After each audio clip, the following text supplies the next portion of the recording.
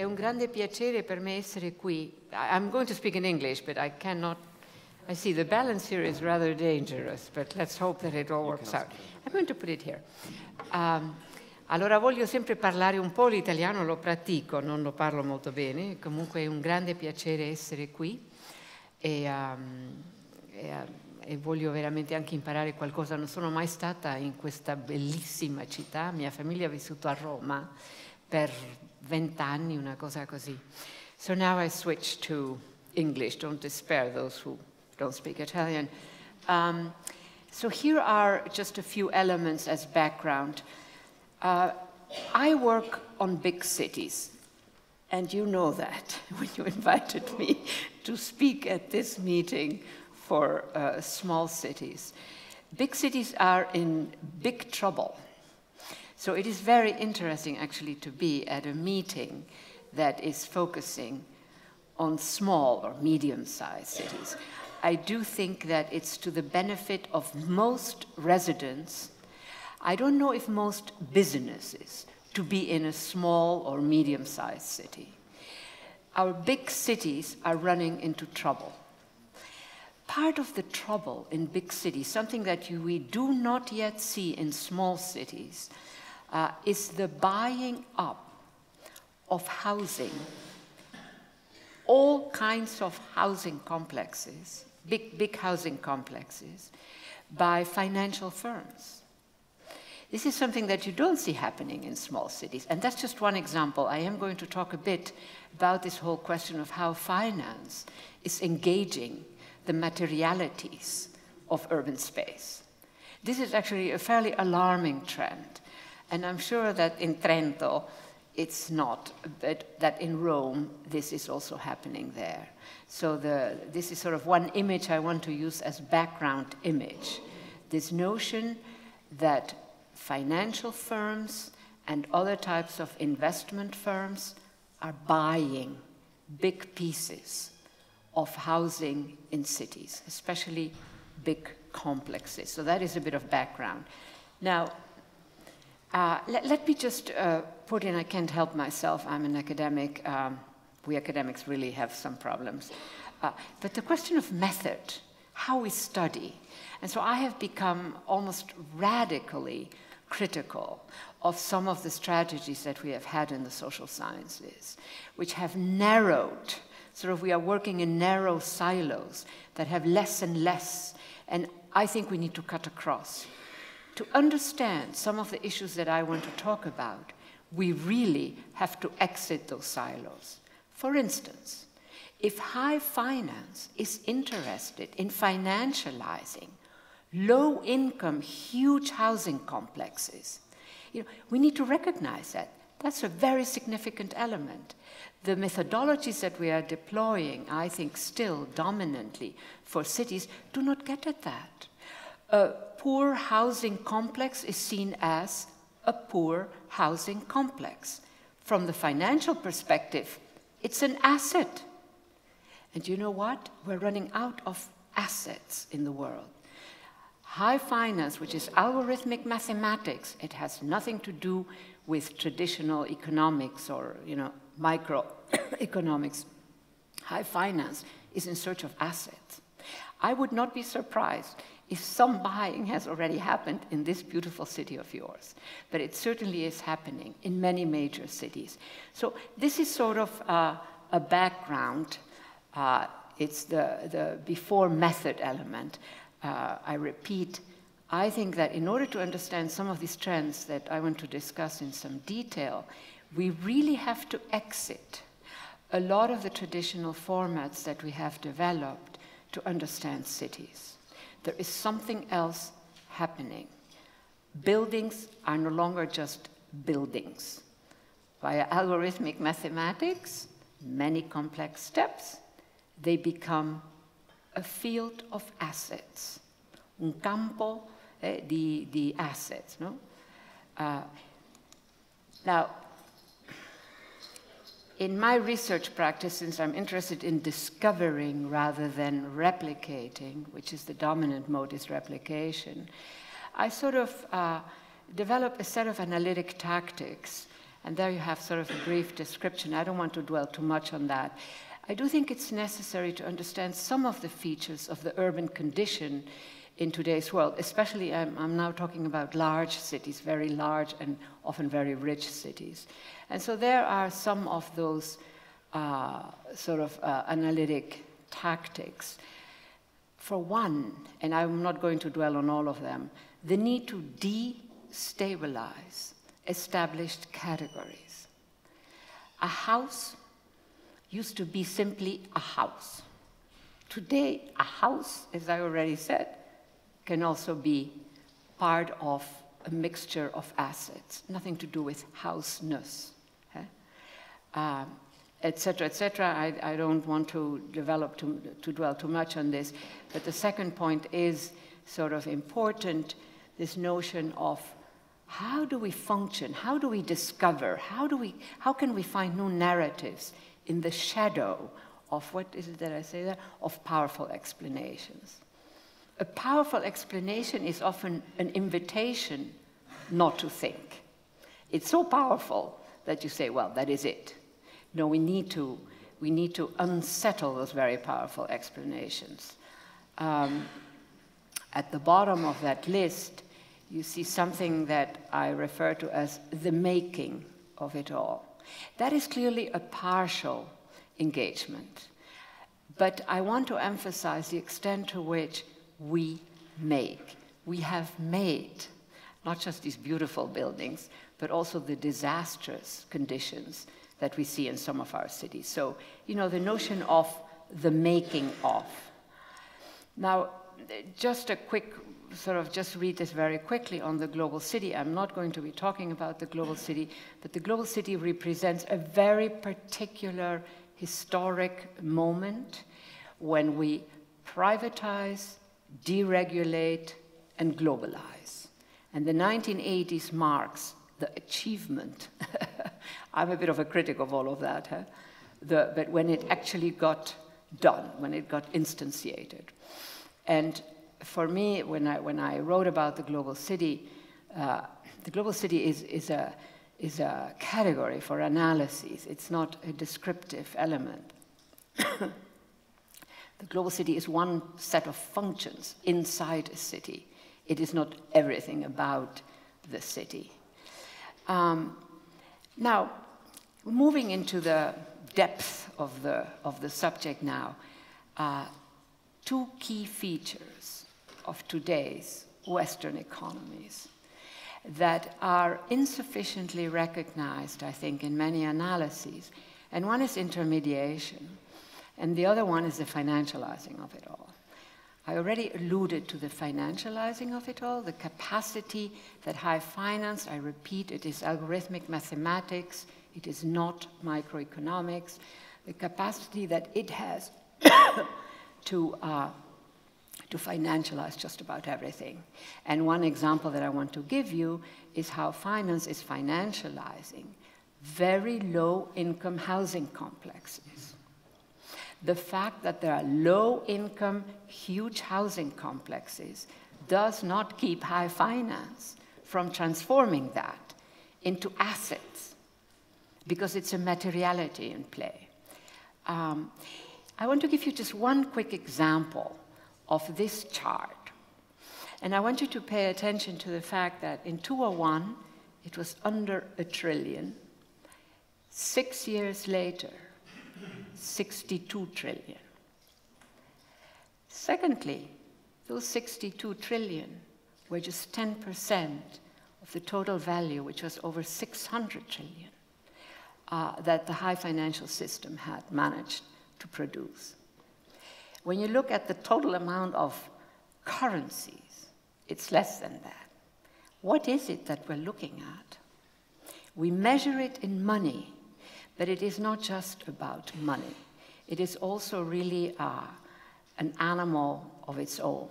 It's a capability.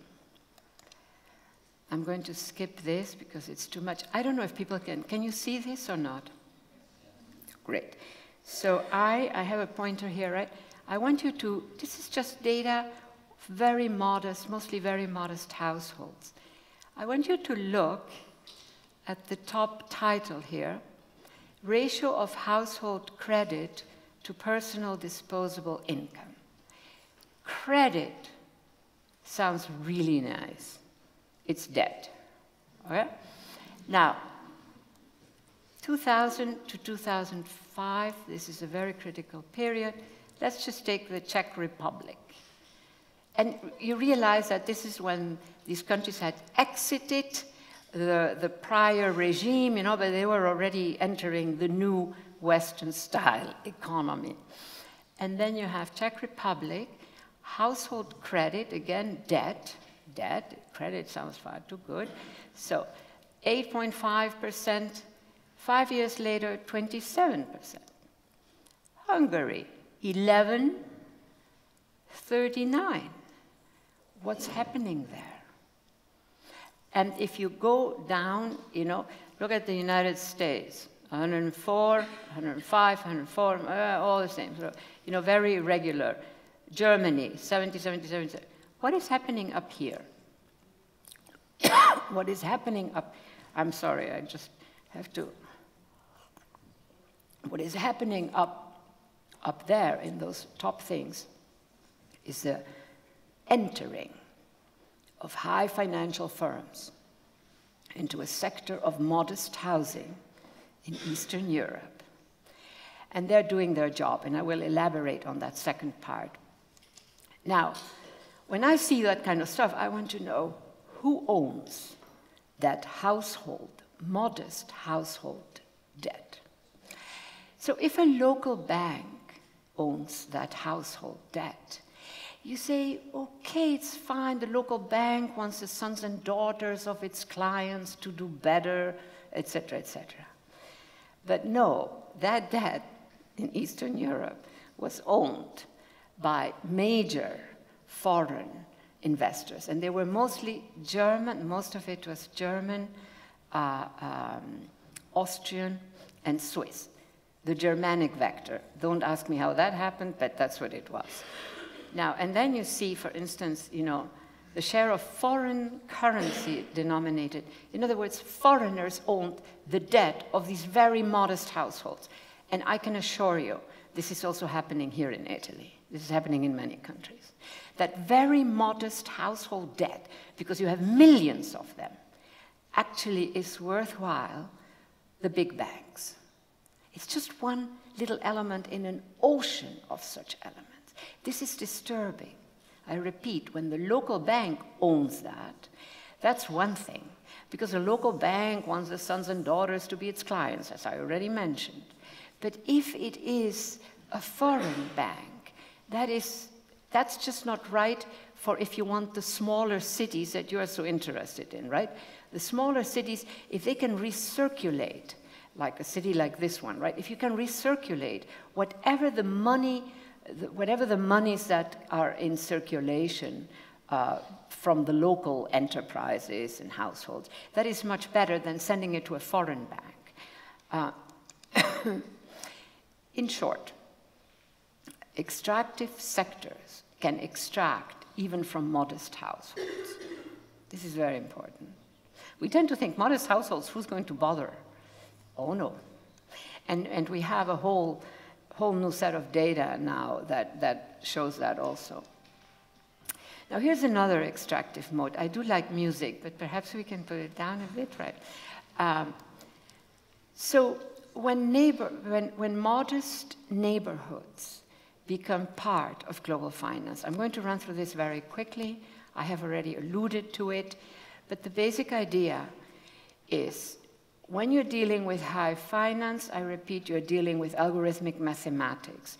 Algorithmic mathematics, physicists do that. It's brilliant stuff. You can transform anything into a workable asset. It's the stuff of genius. When you walk into Goldman Sachs, you know, the famous bank, the back room where the secretaries, 100 secretaries used to sit, now it's 100 physicists, physici, no? And so I don't hold them accountable, or I don't blame them, you know, they're just developing their stuff. But what algorithmic mathematics allows you to do, as I already said, is financialized just about anything. And poor housing, low-income housing is now at the top because there is so much of it in the world. So what do you have? You transform what we see as a poor, modest house into an asset, an abstract asset that represents a material good. The high investment circuit, I repeat, wants assets, asset-backed securities. They do not want derivatives. As you know, some of you know, derivatives is the dominant mode that they're selling to our pension funds. You know, the derivative is not a good instrument. You may recall that in Italy, 14 municipal governments went suddenly broke the same day, the same time of day. They had gotten a derivative. They thought they had gotten a loan, un préstamo. No, it was a derivative. A derivative is micidiale, as you say in Italian. I love that term. Here are all the foreclosures. Now, this is just the United States. We're talking about 15 million households being persuaded to sign a contract and going broke because the instrument went broke. All at the same time, more or less. But it was a period of, the whole thing took about 8 years. Now, 16 million households, that's a lot of people. And in this is the United States. This instrument is now also in Germany, it's in Italy, it's in several. Now, 16 million people, families, households, not people, households. In other words, it's like 30 million people. That's twice the population of the Netherlands. I'm Dutch. We are just 16 million. In a short period of time, that's like a military deployment for war, if you want to think. But you know what? It was invisible. We could not see it. And let me assure you, that is an advantage of a small city, since we're also concerned about small cities. That small cities, that would not happen. Maybe it will at some point, but it's not happening now. But in big cities, the stuff that is happening is amazing. I recommend also a film called Push, un film, nuovo che è giusto uscito, that is called Push. And it's all about these kinds of issues. It's an extraordinary film. It has already won several prizes. It just came out. Push es como empuje, no? You push them out. Now here is, this instrument has entered Europe, and we have had quite a few of losses of homes, even in Germany, which mostly does not buy housing, it sort of has rented. Now, the outcome of all of what I described is the emptying of urban land. When you pay attention, also in Milano, or, you know, you see that there are empty buildings. In New York, we have quite a few empty buildings. And that's interesting in itself. Footnote, little acotación al margen. That empty building can be financialized and can deliver more profit than if it were occupied. This is extreme. And this is all, again, via brilliant methodologies that have nothing to do with traditional banking. Now, this is very, very, very, very extreme, and you are not going to see it easily in most cities, but it is happening. I wanted to just show you a few figures. I don't know if you can see. Can you see that in the back? Si può leggere questo? See? Yes. Ah, bene. So this is a final point, and I should say, before I forget, that a lot of these negatives that I'm describing are happening in big cities. Small cities are really privileged in today's world because you are protected in a way by your size, by the fact that you're a small city, from these very aggressive methodologies that extract value even where you least expect it. So good for the small cities. Now here we have these are just a few examples of the buying of property. that is happening in major cities. The full list is 100 cities, but these are the major ones. And that is not good either. That is something that we don't know where it goes. But there is a lot of buying by foreign and national of big buildings. And this is just if you took, just as an example, just to point out one element, total foreign investment in property. Look at London and New York. They're at the top. But you can see that all the major cities, that's just 1 year of buying. We're talking trillions of just buying property. And it's not clear for what that property is used. Again, the small cities, you have still a web of active economics. This is passive economics. This is just buying, to own the asset so that you can do something else. It has nothing to do with housing per se. And that is why I'm really beginning to develop respect for the small towns, because you have sort of a networked situation that makes tissue, sticky tissue. So you need each other a bit. Here are some other elements for those of you who are interested. I'm leaving the slides, but it's a bit too fanciful probably. Right, yeah, I'm just going to skip this. And here are, yeah, let me just. Now, sort of to begin to conclude, the notion of the material. We tend to think of the material as something that tells us a truth. A wall is a wall. That metal thing is what it is. And so I have become very interested in trying to capture the extent to which the material is failing us. We exist in a zone of innocence. We think that the wall is the wall. When you can financialize that wall, it ceases to be a wall. It is no longer a wall. Now, I'm sure that this building is not financialized, but I want to say that many buildings are. We think it's a wall, but it's something else. It becomes an asset, you know, that is floating. It could be a piece of the wall, it could be whatever. So, you know, and in that sense, when the material does not quite tell us as it is. This is something that sort of is an illustration. It's just one very partial illustration of what I was describing as when the material does not quite tell you what it is. So this is the Thames in London. This is a set of very luxurious buildings. This is an area, you see the river there, I don't know if you can see it, but sort of it's very central London. It's very famous. It has a lot of beautiful buildings. I never go there because it's so crowded with tourists. But there was a journalist who said, let's go walk those areas that you're always describing. So we went for a walk. And as I was walking, I heard the tourists say, oh, look at those lovely British buildings. These buildings are all owned by one Chinese company. Now, I don't have anything about the Chinese. Again, the material, what concerns me is that the material lacks speech today compared to earlier periods, when the material was the X was the X. This is an X that could be anything. It's not an X, it's the X.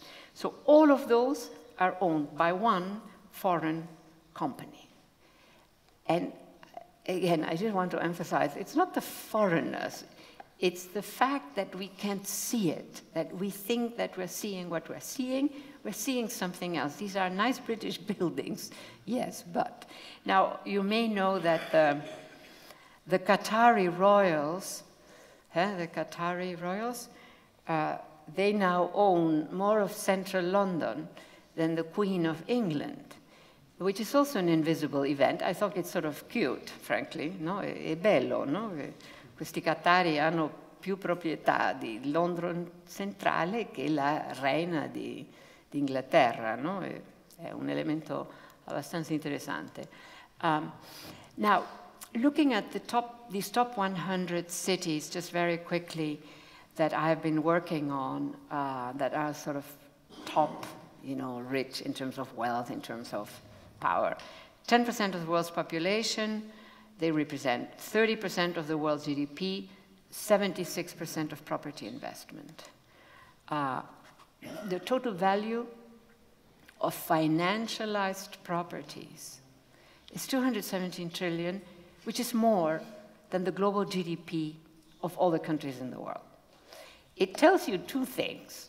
One is that, wow, there is a lot of property acquisition, etc. But the other one is that GDP doesn't quite tell you nowadays the full story of what is happening. GDP per capita worked very well until the 1980s. After that, it really became a more problematic measure. And this is just an image. This is the larger London area, very larger London area, and these are all properties, 65,000, all owned by foreign entities. This is again in London, by foreign entities that are outside London. Not one of them has a name. They're all numbers. 65,000 properties. Bigger London area. What is that? And one possibility is that those buildings are not being used as buildings. They're assets. It's asset-backed securities that you can build off them. And we don't have names, we don't have anything. So these are very alarming developments. So, and here we have these empty towers in Manhattan, which are just standing there empty, but they're delivering the goods because they can be transformed into assets. So I want to conclude. Are we dealing with a new systemics in cities? It's very partial. It's a tiny, tiny slice of whatever happens in a city, whether those are the big cities that I've been referring to or smaller cities. So it's a very tiny, but it's like a very powerful vector that installs itself in these cities. And again, I want to sort of end with this notion, a logic of extraction, even where you do not expect it, like very modest houses. Public housing complexes, they're being subjected. There is one firm, which I cannot name, that has bought across Europe, in the United States, and moving into Asia, low-income housing complexes. Not because they're interested in the housing. They're interested in the materiality that it is, because it functions as an asset. So this is a whole new zone. Okay, now I'm going to leave this.